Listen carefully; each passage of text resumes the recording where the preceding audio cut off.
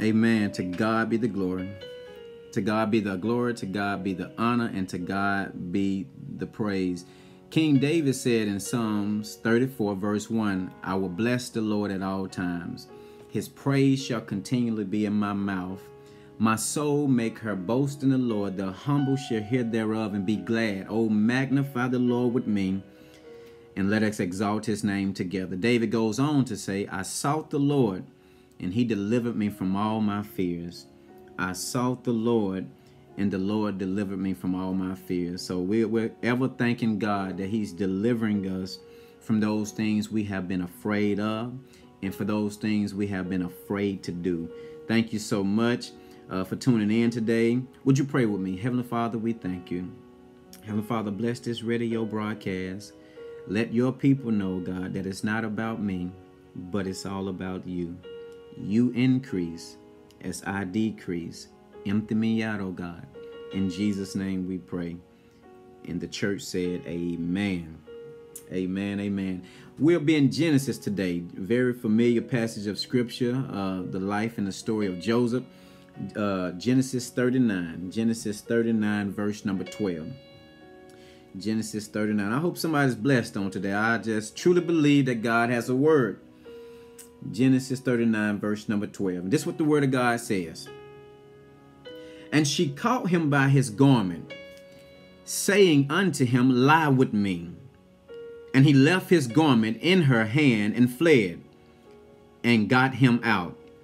And it came to pass when she saw that he had left his garment in her hand, and was fled forth, she called unto the men of her house, and spake unto them, and saying, see, my husband has brought in a Hebrew unto us to mock us, and he has come in to try and rape me.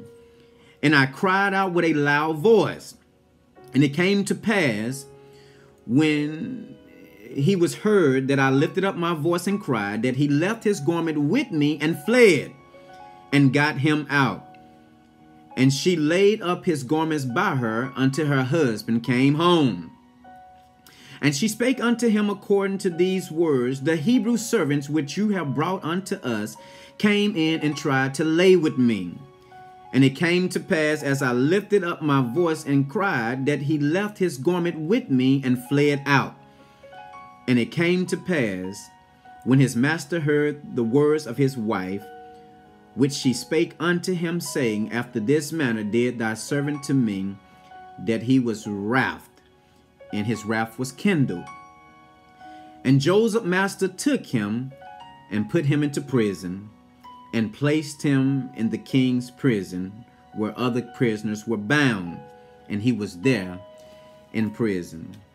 And he was there in prison. From 1877 to 1950, EJI researchers documented nearly 5,000 lynchings of African American people in the states of Alabama, Arkansas, Florida, Georgia, Kentucky, Louisiana, Mississippi, Texas, and as well as Virginia. Many of whom were innocent of crime, falsely accused of being disobedient to the Caucasian, and falsely accused of the raping of a white woman. Right here in this text, we find Joseph himself in a dark and dangerous situation. He has already been neglected by his brothers, cast into a dark pit, sold into slavery, and now falsely accused of rape, which led to his prison sentence. And I want to tell you, just like God told Joseph, you will get through this. You will get through this. For all those who are listening, I want you to decree and declare that I will get through this. I know it may be dark. You may be low on money. You may feel betrayed. You may feel belittled, ostracized, neglected, disrespected. But God told me to tell you that you will get through this. For all those on social media, all those on the radio, even friends I have on my page who are incarcerated, you will get through this. I know it hurts right now, but it gets greater later. Romans 8 verse 18 says, for I reckon that the suffering of this present age is not worthy to be compared to the glory that shall be revealed in us. Paul said pain equals glory, and glory is only fixing your story. Pain equals glory, and glory is only fixing your story. You cannot talk about purpose if you don't want to talk about pain. You cannot talk about purpose if you don't want to talk about pain. I want to go on and say this right here. You are going through because of what you have on the inside of you. You are going through because what you have on the inside of you. 1 John 4 says, for greater is he that is in you than he that is in the world. There's somebody right now that's been spending midnight tears crying. You've been spending a lot of times on your knees and you feel like you're broken. You have been asking God, are you really answering my prayers? You have been asking God, are you still here in my life? And God is telling you, you are going through because of what I put on the inside of you. If you did not have greatness on the inside of you, the devil wouldn't be messing with you. You have something so powerful on the inside of you. And if I can only get you to understand that greater is he that is in you than he that is in the world. So cry your last tear, and you might as well cry your tear right now. 2 Corinthians 4 verse 7 says this, but we have these treasures in earthen vessels. God said, I have equipped you with something so great.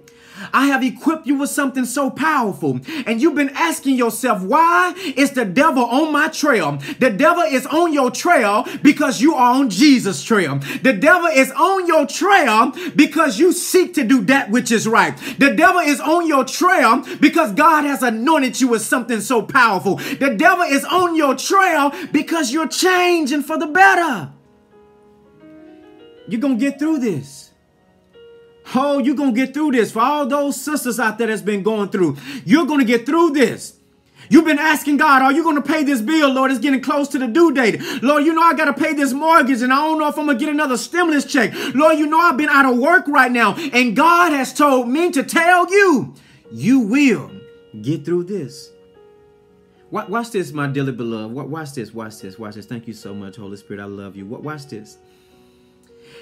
It was Jesus' treasure of love that led him to the cross. It was John the Baptist's treasure of truth that led him to death. It was Stephen's treasure of faith that led him to be stoned to death. It was Joseph's treasure of a dream that led to his life misfortune. Everybody you see that's going through some type of storm throughout scripture, it wasn't just simply because of who they were. It was simply because of what God put on the inside of them. It was the gift. The Bible says, for all things work together for the good of those who love the Lord and those who are called according to his purpose. It's your purpose that has you going through the rain. It's your purpose that has you going through the pain. And if it wasn't for God making you so great, the devil wouldn't worry about you. The people that the devil is not chasing should be the folks that's worried the most. Because apparently they're already doing what the enemy wants them to do. If you find yourself going through a storm, if you find yourself going through pain, if you find yourself dealing with a whole lot of rain, it's because the gift that God has put on the inside of you.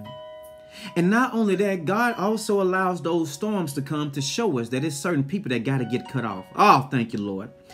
It's certain people. They did not know that they were doing Joseph a favor because they didn't even believe in the dream in the first place. It was Joseph's dream that led him to the pit. It was Joseph's dream that led him to slavery. And it was Joseph's dream that led him to be in prison. And it was for a purpose much bigger than himself.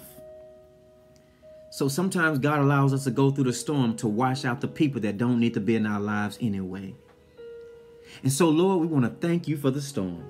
Lord, we want to thank you for the pain. Lord, we want to thank you for the rain. Everybody, I want you to rejoice with me. We're going to rejoice in tribulation. We're going to rejoice in a thunderstorm. It's lightning outside. Lord, we're going to rejoice. Oh, magnify the Lord with me and let us exalt his name together. I pray that somebody is touched right now. I pray that somebody is freed right now. Rejoice in the storm until God opens a door. I challenge you to worship him in the hallway. I challenge you. John 10:10 says this, my dearly beloved. The thief comes to steal, to kill, and destroy. And Jesus said, I come that you may have life and have it more abundantly. Look what the word of God says in Genesis 39:21. And let's go back to 20. And Joseph's master took him and put him into the prison, a place where the king's prisoners were bound. And he was there with the rest of the prisoners. Watch this now. But, look at verse number 21. But God, I was supposed to be hooked on drugs, but God, I was supposed to lose my mind in that relationship, but God, I was supposed to lose my sanity in that marriage, but God, I was supposed to go crazy, but God. Verse 21 says he was in prison, but the Lord was with Joseph. The Lord showed him mercy and gave him favor in the sight of the keeper of the prisoner. God is telling me to tell you this. It is not your job to try to argue who's wrong or who's right. God is saying you need to have wisdom on knowing when to speak and how to speak, because everything is not meant to be said. Joseph could have tried to plead his case, but there's no need in trying to plead your case when you have a God that's behind the doors fighting for you. And the Bible says whenever God is fighting for you, the king and the wicked man can't get no sleep. The king can't sleep because he lied on you. The king can't sleep because he put you in prison for no reason. Whenever God is at work, the folks that lied on you, they can't get no rest. They can't get no rest because God is at work. He said, vengeance is mine. I will repay, says the Lord. I want to close with a story that's very familiar with me. Gardner Taylor, one of the mighty men of God of the Baptist Association, in the days when the government did not give a lot of African Americans finance to help them out. Gardner Taylor tells this story before he died about his father dying and his mother taking all the finance that she had saved up to pay for his funeral and pay for his burial. And he recalls a story about his mother in the room crying and praying. She's praying and she's crying. And for those who don't know about crying and praying, you just live a little longer and you'll know all about it. And he recalls going into the room and when his mother discovered that her little son was behind her, she tried to dry her tears. And he remembers looking his mother in the eyes and saying, Mama, how are we going to make it? How are we going to make it? And she looked at him and she said, baby, the Lord would make a way somehow. The Lord will make a way somehow. He said it was almost 30 years until he understood what his mother was saying. He asked his mother how, and his mother told him who. It's not your job to worry about the how. All you need to worry about is the who. The who will always take care of the how. It's not your job to discover where the money gonna come from. It's not your job to discover how you're gonna find the healing. It's not your job to worry about how the enemy is gonna be handled. All you need to worry about is the who. The who will always take care of the how. Trust in the Lord with all your heart. Lean not to your own understandings. In all your ways acknowledge him and he'll direct your path. He'll handle your enemies. All you need to do is get a relationship with the who. And the who will always take care of the how. You will get through this. This is not your first storm.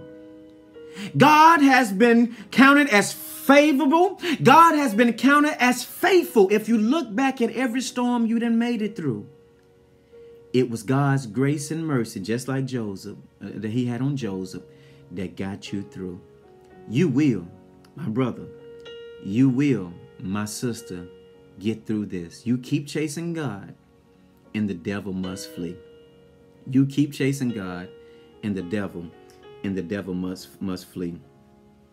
On Monday, the 18th, is where we examine Martin Luther King's Day.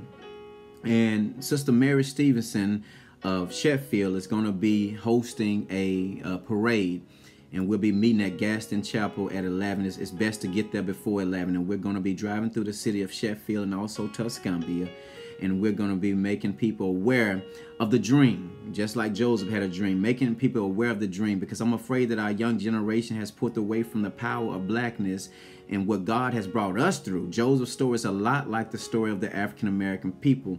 So we want to make sure we give true diligence and true insight on where we have come as African American people. And we haven't made it to the promised land yet, but we need to continue to scribe. And the number one way of scribing is education. It's going to take both education and also legislation.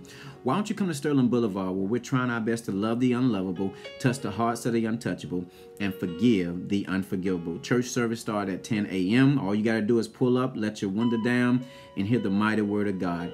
I pray that this message has blessed someone, and I want to close with this. You will, not you may, but you will get through this. So keep your head up. Weeping may endure for a night, but joy cometh in the morning. You will get through this. May God bless you.